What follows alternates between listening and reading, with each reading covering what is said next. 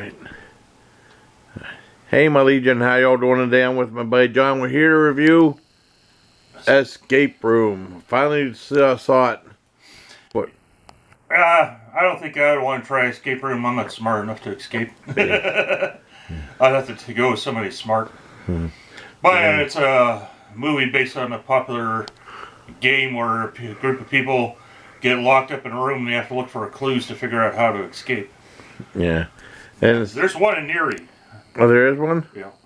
Oh, wow, that's cool. I mean, is that in the Mill Creek Ball, or is that the one? I have no idea. Oh.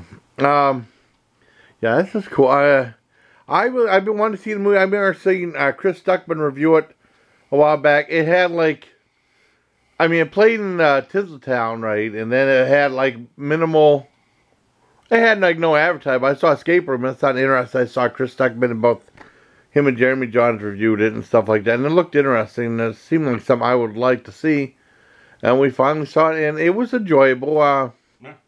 Yeah, it was. I had a lot of fun with it. I gave it, like, I guess every movie tonight. So the last movie I reviewed, I got an 8 out of 10. I give it an 8 out of 10. Yep. Yeah, it had a good cast too. It had the guy from.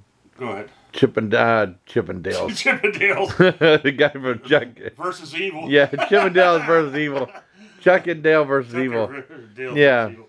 And it's got the lady from a remake of what the hell is it? Craft? No.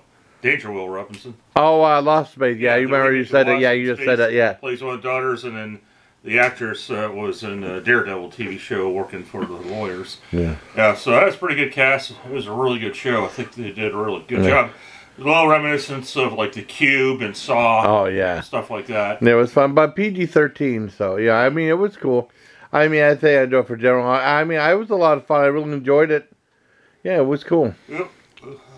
So I guess that's it. 8 out of 10 for me and my buddy John. So until next time, buddy, please take care of my Legion and hail Robin.